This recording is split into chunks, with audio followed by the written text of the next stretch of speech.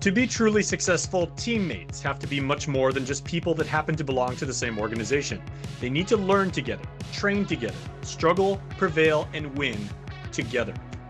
This dynamic is what propelled the youth swimmers from Amphibious Aquatics to victory in the Philippines at the 6th Swim Battle meet in the PI.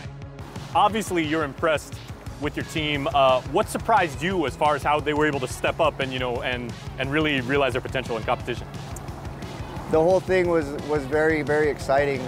Really, the thing that surprised me most is just seeing the kids perform, in the conditions that were set before them. What people don't realize is swim meets usually run, especially these long ones, these big ones, they last pretty much all day. So you're in there from like 5:30 to 6 in the morning warming up, and you probably don't leave till about 6 or 7 in the evening. So, it's very, very taxing on the body and the mind, really, especially at this level where they're racing about 5 events a day, and they're constantly thinking about the different distances that they're racing in.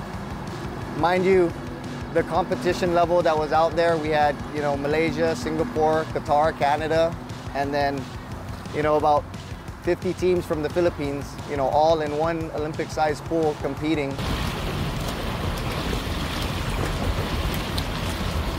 So as the captain, all the swimmers look up to you, so you have to be a good role model for them. You can't be messing around, doing all of these things. And also, when the coach tells you to do something, it's also your job to tell them that you're an extension of the coach.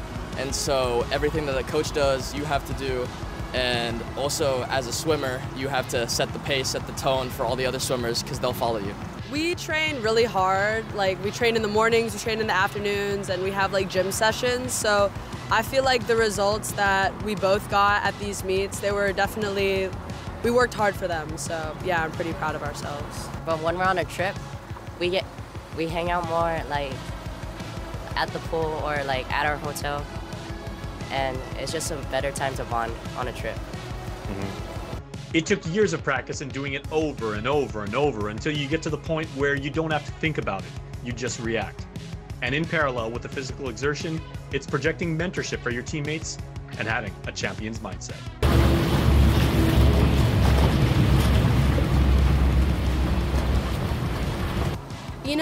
I feel like these kids, they look up to us, and honestly, they really take after what we do, and it's really fun to watch them like grow up and get better like constantly and break their times, and it makes me really proud as being older than them and watching them grow up. They showed a lot of grit. There were some disappointments, some definitely excitement and victories, but that's all part of learning to be an athlete and a competitor, especially in this sport. Winning my heat, getting some medals, bringing back the gold.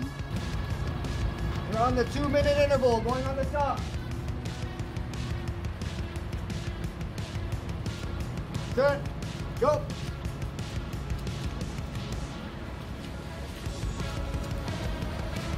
The local team earned 32 overall medals and the trophy for most outstanding swimmer being Mia Lee. But it's the dedication to their club, the value handed down by their coaches, and willingness to go the extra mile for themselves and their teammates that made the difference in competition. 5 seconds. Hang in there. Keep your stroke long. Set. Go.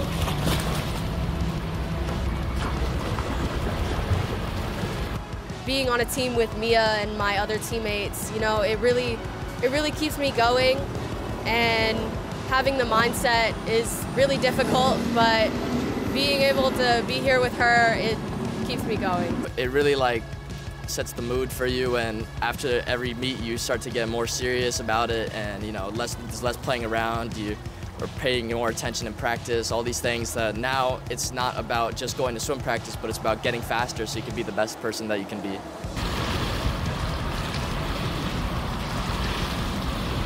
Every meet, you're not going to drop like a significant amount of time every time you race, the more you race. So I feel like I value my competitions more on like how I felt, or like how I took out the first 100 of an event, like just how I feel and not like the immediate results and stuff like that.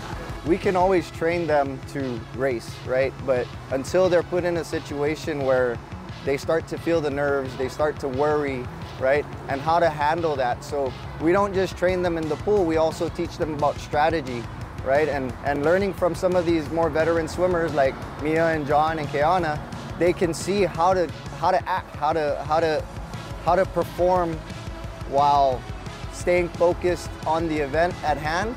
And then once that event's over, pushing it to the side and moving on to the next one.